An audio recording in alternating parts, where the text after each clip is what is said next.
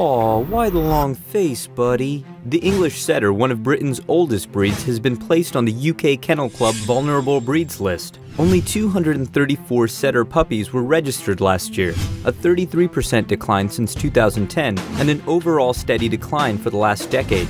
Why? Call it the Paris Hilton effect. These days, Brits are favoring handbag pups like Chihuahuas, 6,000 of which were registered to the UK Kennel Club just last year.